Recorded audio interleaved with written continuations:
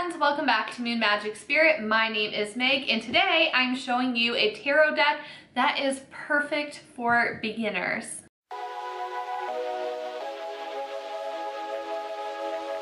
If you're not familiar with me, welcome. My name is Meg. Everything that you need to know is listed in the description box, including a link to my website if you're interested in booking a tarot reading with me. And on this channel, we talk about all kinds of mystical arts. Luna makes the occasional appearance. And yeah, we have a lot of fun over here. So if you are a beginner when it comes to tarot, it's a lot. It can be really overwhelming. It's 78 cards, and if you choose to read reversals, it's double that. So it's a lot to take in. It's overwhelming.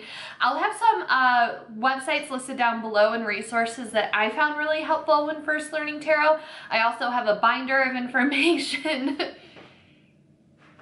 that I created, but this deck is super useful and I'm gonna go over why. So I found this on Etsy at the shop Rowan and Elm. I'll have them linked down below, and this is described as Beginner Tarot Keyword Antiqued Deck Glossy Edition, 78 cards, keyword zodiac tarot correspondence. Tarot is a lot, as I said, and it's not that it's like a cheat sheet. It's just some cards you're going to become really familiar with because you're going to pull them all the time, and there's going to be other cards that you don't really pull that often. So this guide is going to be perfect for you. But first of all, it comes in a little pouch, which I love. As much as I love the boxes that decks come in, they're a little bit clunky, they take up space, so I'm glad that this came in a pouch. And can we also take a moment to appreciate the back design on this card? How stunning is this? I think it's super cool that it's just a mix of suns, moons, clouds, stars, and we have a compass on the back as well. So when we go ahead and look at the cards up close, it is like that antique tea stained finish on here. So I kind of like that. It gives it a vintage vibe. And here we can really see what the cards look like. It has the original artwork of the Rider-Waite-Smith deck.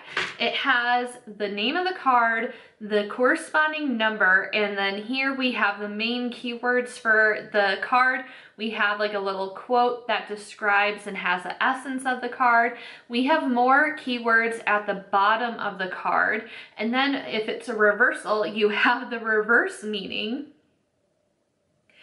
right here too. And my thing is that I love reading reversals. Personally, when it comes to tarot, I feel like it adds so much more depth and like layer to my readings, and that's just me personally, because there are some people that can say that they have enough depth and layer to their readings without reading the reversals. So it's all personal preference, whatever feels best to you, whatever you feel guided towards, go ahead and do. But I do appreciate that there are reversals on here, so I absolutely love that. We also again have the name of the card here on the side, and then we have the element, and then we have, it's either going to be the planetary ruler or the astrological ruler. So for the Fool, he's ruled by Uranus, for example. And here we have the Emperor, who is ruled by Aries, as you can see on the side of the card. So that is the difference. It will tell you whether it's a planet ruled or astrological ruled. So, and then of course each planet is also ruled by the zodiac signs as well. Personally, for me, what I'm really gonna love about this deck is the element listed, because with the major arcana, I am not familiar with the element and all the 22 cards, and also knowing whether it's ruled more so by a planet or by a zodiac sign. So that's what I'm really looking forward to, you know, strengthening my studies for this. And what I also like about this, because, you know, a lot of us don't normally read Roman numerals. So here, for example, we have Roman numeral 5, but we also have 5 listed on the side of the card. So it makes it a little bit easier to go through. What I really like about this is for the suit of cups, we all know that the suit of cups is a water element and that it represents the different water signs. So for the ace, it just says water, but as you go through, it actually lumps each card to a specific water sign.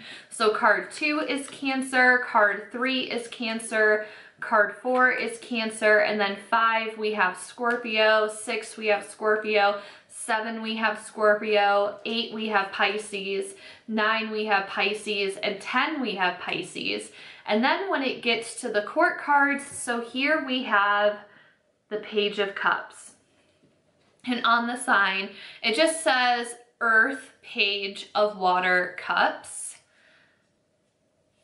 Because each court sign has an element assigned to it as well. So when it comes to the pages, they are the earth element, but it is still the Page of Cups, so it's the water. And then for night, it says that night is an air element and cups water. The Queen is water element, cups water. And then lastly for king, it says fire, king of water, cups.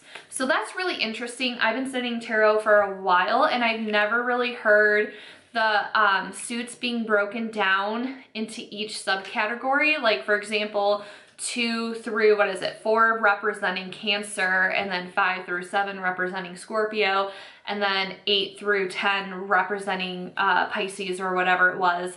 And I also wasn't familiar with the different court cards representing elements, like all the pages are earth, all the knights are air, all the kings are fire, and all the queens are water. So that's awesome. I learned something new from this deck, even though I've been reading for a while. So super, super cool. I think that this deck is going to be very beneficial. I also am excited to share this on social media posts because I feel like it's a good way to have people feel included and like, I'm just staring at this card, what does it really mean? So they can also see some of the keywords, and then when you have your explanation on social media, like Instagram, for example, if you do a card of the day, they can see what the keywords are, and then you can do a little bit more drawn out of an explanation. The only thing I would say is to be careful with the reversals. I haven't gone through every single card, so I can't speak for the entire deck, just kind of what I glanced through, because I haven't really worked with this yet. If you're new and still going through these cards, still make sure that you're studying like all the different meanings and possibilities with the cards. And for me, because as you go on to read tarot, you kind of develop what the cards mean for you in a reading. So for example, when we have the 4 of Wands, right? It's like a celebration, like it's very outward. So for me personally, when the 4 of Wands is upright, I see that as like a big public outward celebration, like you're really making it known. But when reversed, I can see this as like an internal celebration, like something that you're happy about internally. And that's kind of how I read a lot of the suit cards. Reversed is external versus internal, or macro versus micro. So make sure that you're still studying up to learn like the diversity of it, because reversed on this card, it says the 4 of Wands is tension, turbulence, anxious, unprepared, hurried, and insincere, which it can have those elements, but again, I personally like to assign the internal and external aspects to it. So like an internal celebration, a more intimate celebration is what the reverse 4 of Wands can mean for me. So this is just a reminder to make sure that you're still looking up the meanings to the cards and studying them, and not just like using this as a crutch, because there's a lot more meaning you can get from the full card than like the 5 keywords that are listed. It's just really helpful if you are blanking on a card during a reading or you're not familiar with it. You just have the nice little essence of the card. So I will have this linked down below for you guys to check out. Again, be sure to check out my website down below, my social media. I'm always posting different content based on tarot and astrology and crystals most of the time, some other little areas as well. Don't forget to subscribe and check out my other videos before you head out. Let me know in the comments down below what your favorite tips and tricks are for learning the tarot. I would love to hear from you. As always, thank you so much for taking the time out of your day to hang out with me. I really appreciate it, and I will see you guys in the next one. Bye, everyone.